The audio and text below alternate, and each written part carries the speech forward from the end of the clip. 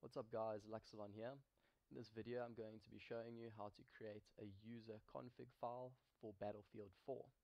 So we're going to start by going into File Explorer, then going onto the drive where your Battlefield 4 game is situated. So in my case it's my solid state drive. Program files x86, Origin Games, Battlefield 4. Now this is where we're going to insert the user config file. So we're going to start off by creating a text document. We're going to name it user.cfg. Click yes.